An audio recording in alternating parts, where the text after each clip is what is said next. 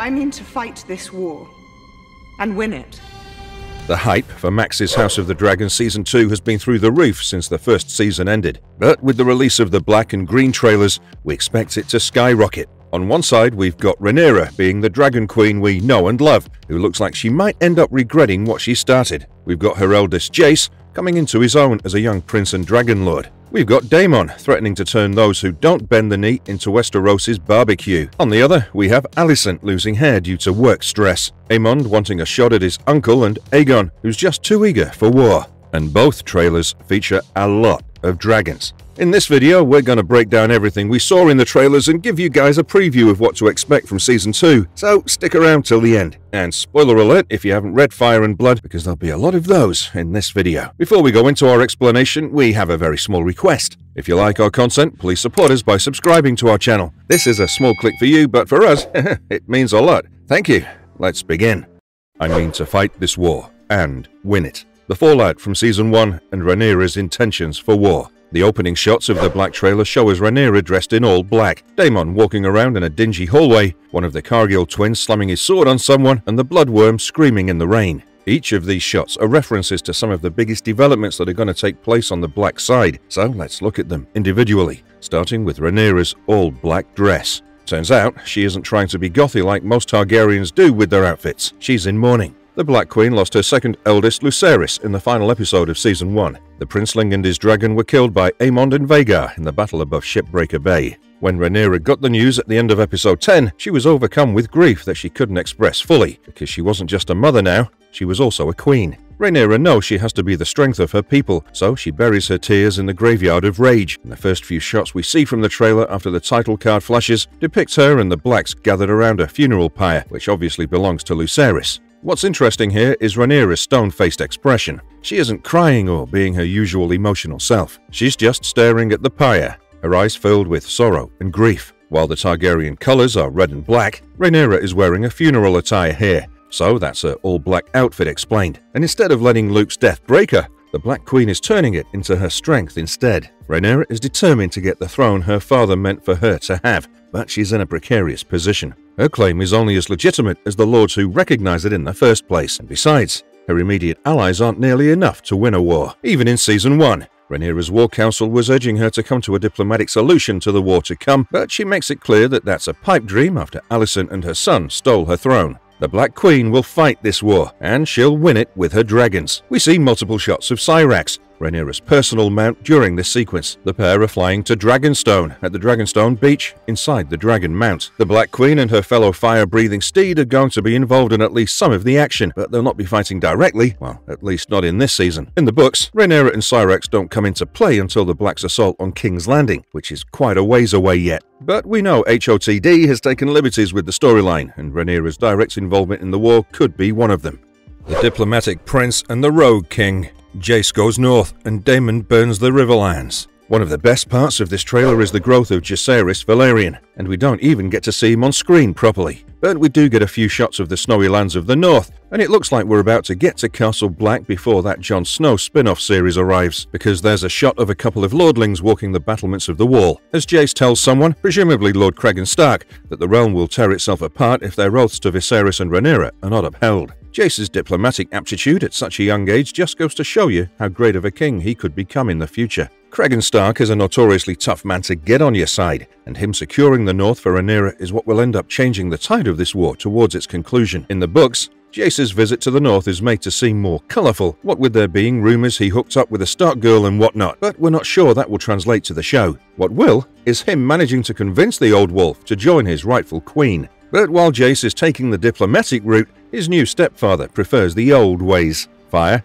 and blood. At the end of Season 1, Daemon Targaryen proposed an all-out attack on the Riverlands as a means of capturing key territories before their enemies can. The Riverlands are situated in the middle of Westeros. They connect every other reign of the continent, so holding it would give either side a major advantage. Daemon wanted to begin the assault at Harrenhal, and it looks like he does just that in Season 2, just without Rhaenyra's permission. The rogue prince has always marched to the beat of his own drum, and that isn't going to change for a war that will literally make him king. So he takes his forces to the Riverlands and does exactly what he said he was going to do: capture Harrenhal. All those shots of Daemon in his gorgeous armor, standing in the rain inside a dreary-looking castle. Yep, that's Harrenhal. And him warning people to bend the knee or see their house burnt to death, well, that's also something he does when he takes Harrenhal in the books. But the significance of this location isn't just historical or militant. It's foreshadowing for one of the biggest dragon fights to come in the series, Daemon versus Aemon. Fans have noticed the similarities between the two Targaryens. Heck, so have they. In the green trailer, Aemon tells Criston that he welcomes the challenge that his uncle poses, if he dared cross him, that is. These two are easily the most combustible elements of their respective armies, so them butting heads at some point is inevitable. And in Fire and Blood, that inevitable battle takes place at Harrenhal, where two mighty dragons fight to the death in the rain. Caraxes versus Vhagar is gonna be one of the most epic sequences in TV history. But we're not sure if we'll get the actual fight itself in this season. We will, however, be getting the setup for it, so keep your eyes peeled.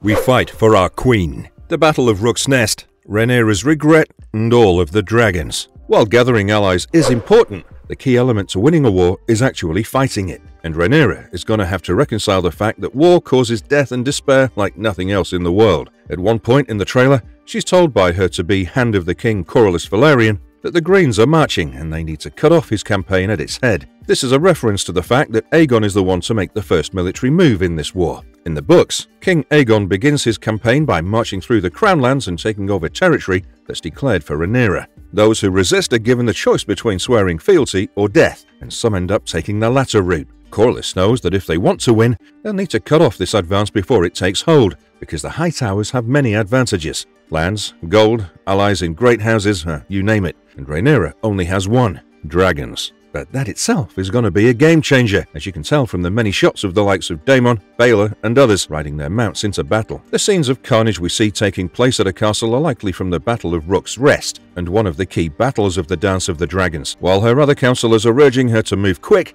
only one is preaching caution, and that is Rhaenys, who warns Rhaenyra of the power of bloodlust. When the blood flows, men forget the reason they began spilling it in the first place, and Rhaenys is about to discover that the hard way. Her involvement in the Battle of Rook's Rest will give the Blacks one of their biggest military setbacks, as they end up temporarily losing the support of one of their biggest sponsors. Perhaps that's why she says that she fears what she's begun at the end of the trailer, because she can't stop the rivers of blood that will flow because of her war. And speaking of war, a mother's concern and a false interpretation. The green trailer. The first shot of the green trailer shows us a concerned Alicent staring at Aegon, presumably, and she has good reason to feel that way. Her interpretation of her husband's final words are false. The voiceover for the green trailer begins with Alicent recalling the peace her husband has forged in his lengthy reign, but that in itself is a falsehood. Viserys was seen as a noble and kind king, but those traits are often conflated for weakness in Westeros. Daemon was the only one who had the guts to tell Viserys all this to his face, but with the latter gone, who will remember that part of the king's legacy? The answer is simple: no one. And Alicent is banking on that fact to give her son's reign the legitimacy it so desperately needs, which is where Viserys' final words become relevant. On his deathbed, the king mumbled Aegon's name while dreaming of previous ancestors and the Conqueror's prophecy. Viserys might have been a tame dragon, but he was a dragon nonetheless, and a dreamer at that. It's through him that we now know of Aegon the Conqueror's prophecy and what motivated his conquest, but Alicent has none of that context. Only Rhaenyra does. So when Viserys takes her son's name before his death, she takes it to mean he wants his son Aegon on the throne, not Rhaenyra. She tells her personal small council the same thing, and it looks like she's about to tell the actual small council that as well. Alicent claims at the end of the trailer that everything she does is for her house and the realm, which really shows you where the Green's allegiance truly lie. Even after having been a Targaryen's queen for well over a decade, Alicent is still a Hightower, and she is still her father's daughter. There's a point in the trailer where she submerges herself in a tub of water, and it feels like Alicent just wants to let go of all her burdens. But she's backed herself into a position that escape is no longer an option, and her father knows that too. Otto is keeping at his usual manipulations. He claims that this coming war is not about the good of the realm, but for Rhaenyra's vengeance, which is part true and part false in classic Otto fashion. Otto's grandson killed a prince and his own nephew. Kinslaying is a mortal sin in Westeros, yet Otto can only look at his enemy's transgressions, not his own. But he's about to have a major problem on his hands because his grandson doesn't really work with the level of patience that he does.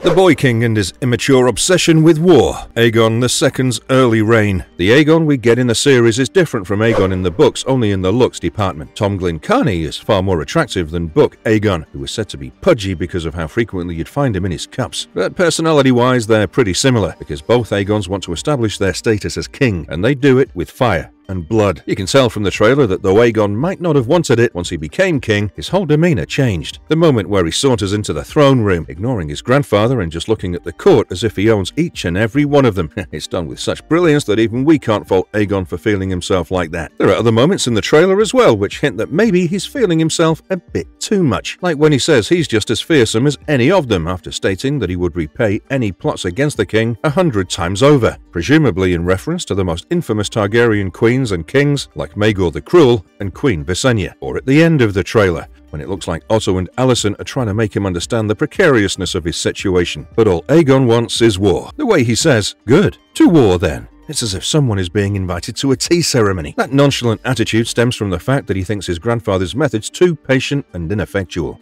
In the books, Aegon fires Otto his hand because he's too patient, too diplomatic. He wants someone who has fought in wars and bled in battles to help him secure his own great victory, and he's already got a very willing candidate right in his courtyard. We'll give you a hint. His name rhymes with bowl. We also see a serving woman holding bloody rags, walking through the halls of the Red Keep. This could be a reference to the birth of Aegon's third legitimate child, Prince Maelor Targaryen. The young prince is about to learn the true worth of his life once a particularly gory charcuterie board enters his chambers. But the point we're trying to make here is, in his bid to shower himself in glory, Aegon will end up pushing himself into a corner that he won't be able to walk out of. And we mean that literally, as you'll see in Season 2. Oh, and speaking of glory, fire and blood, black and green. The Targaryen civil war and its effect on the world. The Greens will be even more pissed once they process the blood and cheese fiasco, which will happen this season as we see Rhaenyra and Alicent dressed in funeral garb as well. Briefly in the black trailer, and then in an extended shot in the green trailer. HOTD will have its own version of the Clegane Bowl, but make it more personal because it'll be the Cargill twins duking it out for their respective loyalties. The Bracken and Blackwood rivalry will be crucial to the war effort, as we already know young Lord Blackwood is a badass in his own right from Season 1. And in the end,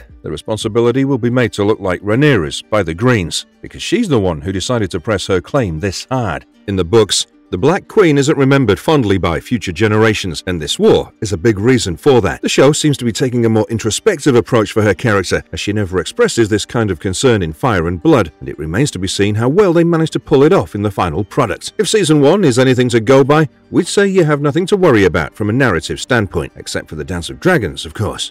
Marvelous verdict. But as for this video, that's all we have for you guys. The black and green trailers did a great job of conveying the key plot points for both camps in Season 2, and at this point, June can't come quick enough. But what do you think about these trailers? Let us know in the comments down below, and don't forget to like, share and subscribe because we're going to be covering House of the Dragon Season 2 in its entirety. Until then, stay out of family troubles and make right with your long-lost friends, because you never know when they'll end up burnt to a crisp. And if you liked our content, don't forget to leave a like and subscribe to us if you haven't already. Have a good one and be safe. Thanks everyone.